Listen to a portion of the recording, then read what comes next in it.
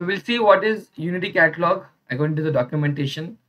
So Unity Catalog is a unified data governance solution for all your data and AI assets in your lakehouse. So it will provide you a centralized data access control, set up all the permissions on top of your objects within your lakehouse. Your data auditing becomes easy. You can find out the data lineage from like how your data is moving, and the data discovery becomes very easy as you compare to the data lake. So when you enable the Unity Catalog, the data governance, data discovery becomes very easy.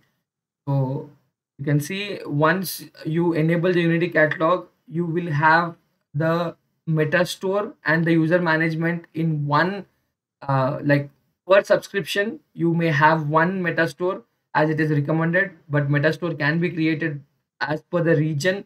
So if you have a global enterprise, you may have a different meta stores per region, but it is recommended to have only one meta store per region. So within that you may have number of workspaces, and within that workspaces you can manage your own clusters and your SQL warehouses. So once you enable the Unity Catalog, you will be getting your hierarchy, something like that. So you will be using a three-level namespace, that is your catalog name, dot schema name, and then the objects within the schema.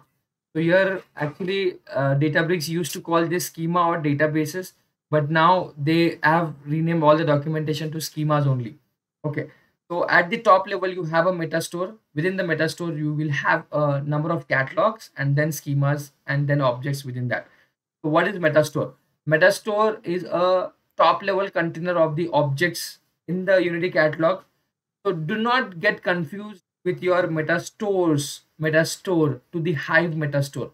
So your Hive meta store is just like a catalog.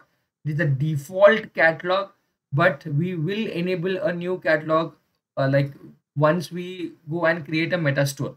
So do not get confused with that Hive meta store which is sitting inside your uh, catalogs actually. And again, they have renamed this as a catalogs.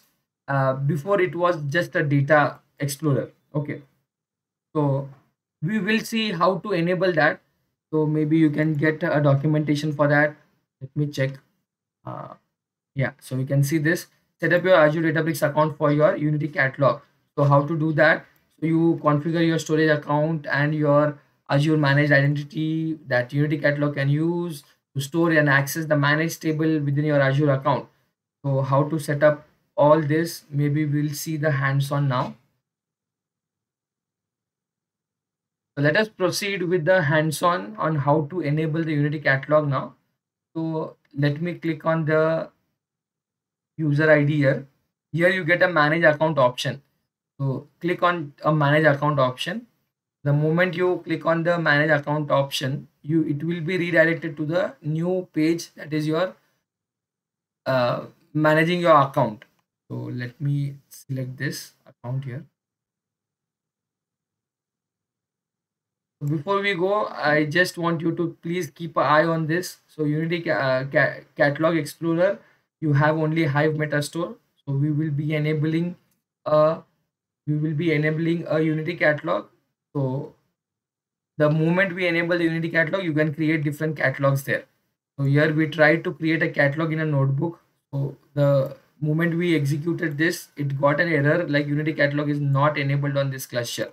And even you cannot use any table constraints unless you have a Unity catalog for this account. So let me go back. Yeah. So the moment you go for the manage account, you will be getting this new window. Here it will show you to get started with the Unity catalog. Let me show you the couple of things here. So this is workspaces. So if your Azure subscription have a different workspaces, all the workspaces will be shown here. So you can see I have two workspaces that are running. Sorry, only one workspace that is running in the East US. So I have just created it right now, and you can see the data view here. So here you can get an option to create a meta store, or you can just click here as a quick guide to create a meta store. And here you have a user management. Suppose I want to add some external users directly to my Databricks account, yes, I can do that. For example, let me add a new user. Let me click on this user, give their email address, first name and last name, and then click as a add user. So let me add one user here just to check Ashish. I'll just write R and then click on add user. So I am just adding an external user and it is active. You can see that. So I can assign the roles to him. So I can just click on the user. So here you get a roles option. I'll go to the role. So if you want to make him as an account admin, you can make him as an account admin. So he can manage all the workspaces, users, group, all the cloud resources and the settings. And if you want to make it as a marketplace admin, you can make it, or uh, we can just keep it for now. Maybe later on we will assign him a new role. Okay. So, or you can just add a particular group. You can just add your entire group, which is added in your Active Directory. That is about your user management. Now coming to the settings, so you have few tabs inside the settings. You have a feature enablement. So remember, we used a assistive feature, that is AI assistive feature. By just enabling this, your workspace and your notebooks will be given a new symbol, that is AI assistive feature. We can use it. So you have a language settings, your preferences, and your security, and your account settings. So these are few of the settings. We will explore more on this. Maybe now we'll focus on how to get started with the Unity catalog. So you can go to the data view, you can click on this Metastore, or you can click on this Metastore. So both will work. So let me click on this. I'll close this. Now it is asking you what would be your name of your Metastore, and then where you want to host this Metastore. You need to select the region, and you need to have a separate container for the all the metadata what we will be using, that will store inside your ADLS Gen 2 path. So the recommended solution is you can use a new container and you can paste that path here, and you need one access connector. So these are four things we needed to create in the first step, that is creating a Metastore. Once it create, then it will just assign to a workspace. So again, remember guys, we are in the Azure Databricks. Azure Databricks works as an platform as a service. So as a platform as a service, you need to set up all this. If you switch to AWS Databricks, it do not require setting up all this. So the moment you take up the Databricks instance from your AWS, it will give you a Unity catalog feature. So you don't need to work on all this, because that is the AWS Databricks works as a software as a service. So everything AWS is taking care of that. But now you, like an Azure Databricks is a platform as a service, you have to set up all your storage accounts, where your metadata is going to store, and all those things. So now I'll give a name. So I'll just write NY Metastore with my name, Metastore. So at the top level, I will have one Metastore with a name called NY Metastore, and I'll be choosing up a region as the East US only, because I have all the resources in the same region. So I'll be choosing up that. So again, Databricks recommends us to take only one Metastore per region. If you want to create some other Metastores, you can create, but in different region, not in the same region. So now we need an ADLS path. So for that, let me go to my account. I have one ADLS account. Let me check. So this is my SANLY is my storage account, and hierarchical namespace is enabled, means it is your ADLS. Let me go to the containers here. I have a lot of containers, maybe assignment raw and Sony. So let me create a new container here, and I'll just take a container name as a Metastore. Okay, Metastore. So all my metadata for that new catalog will be stored here. Let me click on OK. So inside a Metastore, do you want a new directory or something like that? Yes, you can get that. So let me create a new directory here, and I'll just say metadata and click on save. So Metastore is my container name. My storage account name is SANLY, and my directory name is metadata. So you get all this by looking at the properties here. Once you click on the properties, not here, let me go back. Let me click on this and check the container properties. Yeah. So here you get a URL. So you can copy this URL, or you can go to the overview tab and you might find a URL also somewhere here. Okay. So, but here you need to do little bit change, guys. You need to save this in the same manner how it is here. So let me do one thing here. I'll create a new file. I'll paste it here. So you can see it should be a container name at the rate storage account name. So let me do couple of changes here. My container name is metastore. If you remember, this is your metastore. At the rate is your storage account name. Cool. So this is not a blob. This is your ADLS. So you need to change it to DFS here.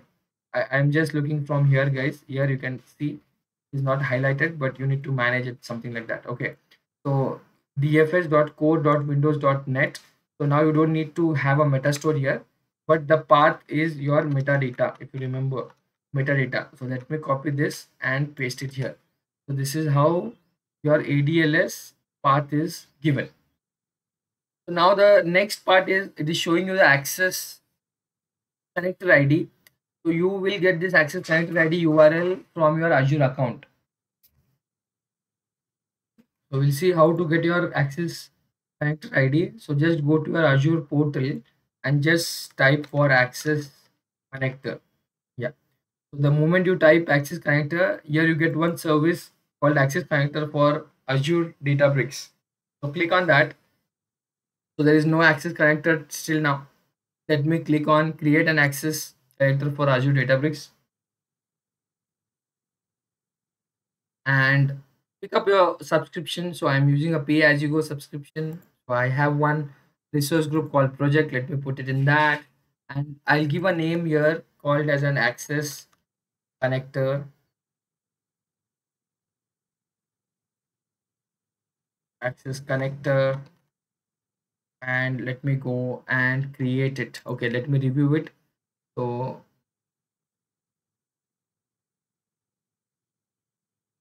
let me check if I am into the manage identity. No worries. Okay, let me click on review plus create. Okay, so the it is reviewed. I think let me click on create. So it will be deployed. Yeah, we can see that your access connector has been deployed. You can just go to the resources, and the moment you go to resources, here you get a resource ID. This is what I am searching for. You just pick up the resource ID from here, come to the account console here, and you can see it starts with subscription, sub ID, and so on. So let me put this access connector here, and let me check what we have in advanced option. So we do not have user assigned managed identity ID. That is an optional. So let me keep it and let me click on create. The moment I clicked on create, so it is okay. So it is throwing us an error saying that failed to access your cloud storage. So let me cancel it. Now I need to give an access or the role for this access connector also, so that this access connector will use our ADLS Gen 2. So we need to do that. So let me go back to my Azure account here. Let me go to the home tab and let me go to SANLY storage account, and let me go to M role or the access control. I want to give that access connector the role. So let me click on add role assignment. I will be giving up a storage contributor role for the access connector. Okay, contributor role,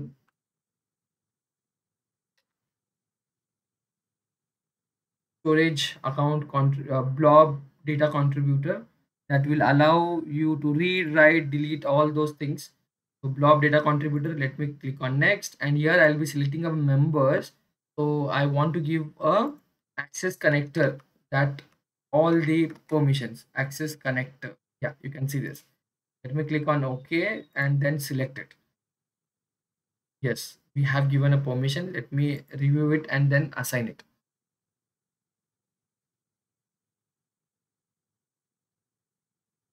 So you can see here, without you assign this role, you won't able to create a Unity catalog there. Let me click on assign now. Yeah, we got notified here that your role has been added. So let me go back now and just click on create now. So let us see if we get some error now. Still we are getting an error. Yeah.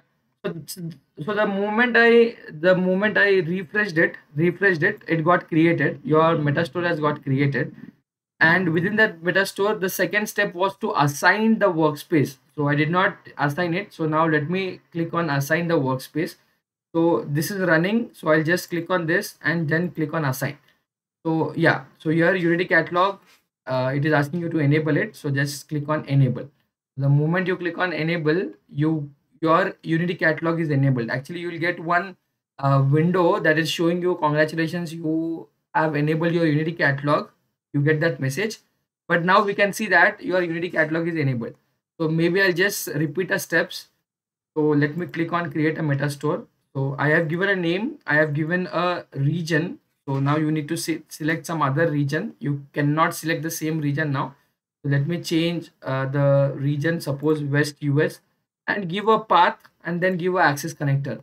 So before you create it, you need to give this access connector the permissions of accessing your ADLS. So you need to give a blob data contributor for this access connector, and then I just refreshed it, and then in the second step I have assigned a workspace. So now my workspace is my Metastore is created, and within that workspace, within that Metastore, I have enabled my workspace called NY Databricks within that Metastore. So if you have couple of workspaces, you can add all that into this Metastore. So this is how you can enable the Unity catalog. So this is how the Unity catalog is enabled, guys. In the next video, we will explore how it looks like in your notebook. Thank you for watching this video, guys. Keep learning.